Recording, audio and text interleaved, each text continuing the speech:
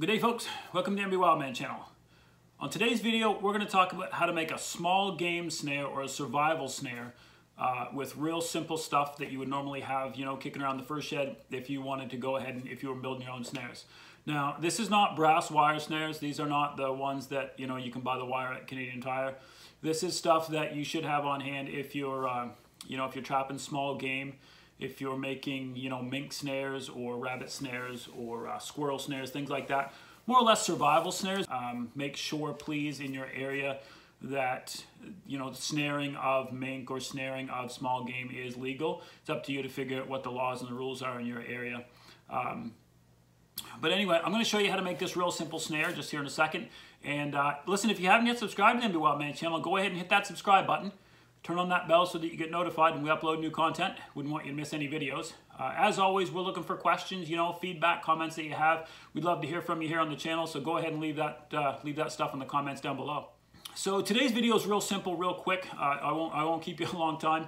I just want to show you what I do to make a small game snare, and I keep a pile of these ready to go, depending on what I'm doing. If I've got some nuisance wildlife jobs, or if I've got some areas where I'm out camping or I'm out whatever and I want to take a rabbit or I want to take, some of that stuff. Also real great if you, to carry around in your survival pack or your bug out bag, depending on, on what you're doing. So these are great. I keep some at the camp and some at the tent site and all those places. So what I generally do is I use 1/16 wire.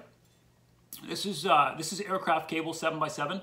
1/16 is the diameter, and I start it with 20 inches. Okay, so I've got 20 inches of 1/16 cable, and then I just have a little small aluminum stop, the same thing I would use for making a regular snare, and I'm just going to hammer that onto the end.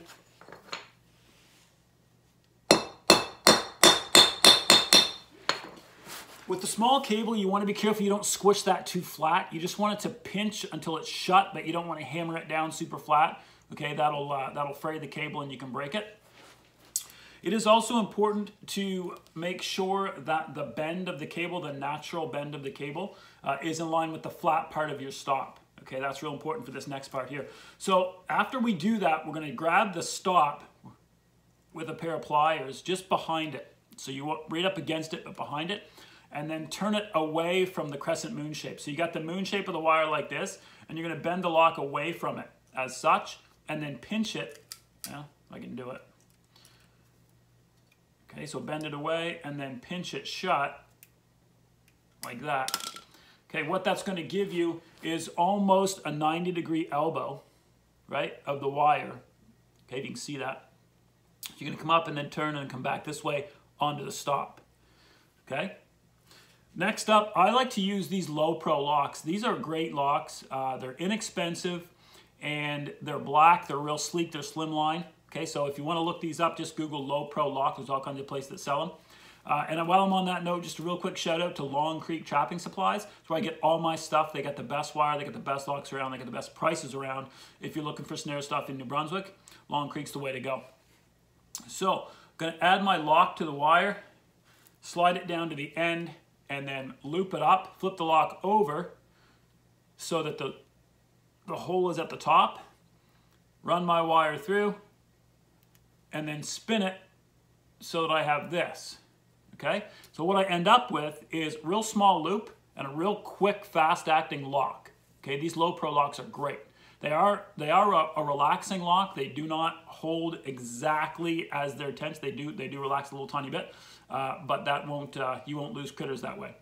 Okay, so once you have this, then you simply slide down and grab a double furrow, a double aluminum stop. Okay, slide it onto the end, loop it around, slide it back in to the end,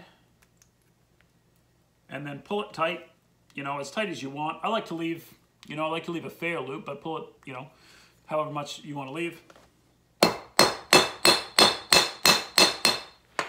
Hammer that closed the same way, not too much. Don't reef on it so the aluminum's super flat. You just want to close up the holes onto the wire, and then boom. There you have what I would consider a small game survival snare. I've got a loop that's about 5 inches in, diameter. And I can pull it down, and if I want to set it, depending if I'm going for a squirrel, right? I'm gonna pull this loop down till it's about 2 inches, something like that. I'm gonna set that in the location. If I'm going for a rabbit, I'm gonna leave it open, right? A little bit higher up. But anyway, that's it. Real quick, real simple, small game survival snare. 1/16 cable, a low pro lock, a couple stops, and you're done with this thing. You can build these, you know, as far as snares go, real inexpensive. Between the lock and the furrows and the wire, I've got, I don't know, 35 cents maybe, maybe 40 maximum into one of these snares. And again, like I say, I keep a dozen in the pack all the time. It just depends on what I'm trying to accomplish. They're small, you can fold them up, it's not a big deal.